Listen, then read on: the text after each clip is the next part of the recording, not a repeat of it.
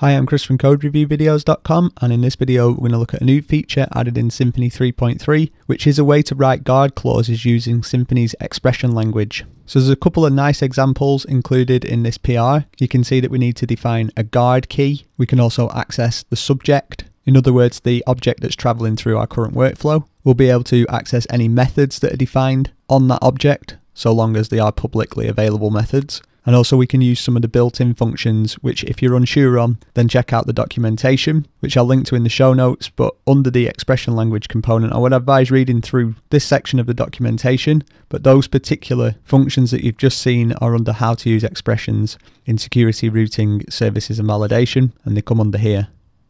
Okay, so let's see how this works in reality. So just to quickly recap, if we try and sign up, we currently have a guard clause which blocks users from signing up if they're coming from Antarctica. So we'll try and sign up, and in doing so we can see that that didn't work. We're coming from Antarctica, but if we come from a different country, then that works just fine. So we'll log out there, jump across into our project, and we can see we've got a service defined, which is our customer sign up guard.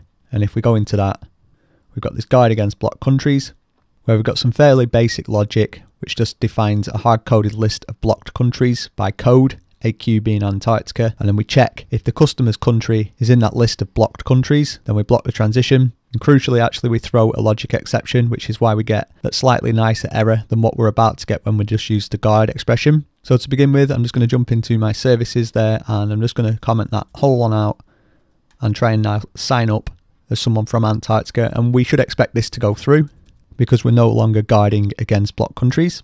And we'll log out, and then instead we'll jump into our workflows, and under the transition of sign up, we'll add a guard, and we'll largely recreate that logic with the exception of throwing the logic exception with the nicer error message. So we'll say subject, which in our case will be our customer. And if we look on our customer, we can see got these various properties, the private, so we can't directly access them, but of course we have the public methods, one of which is get country.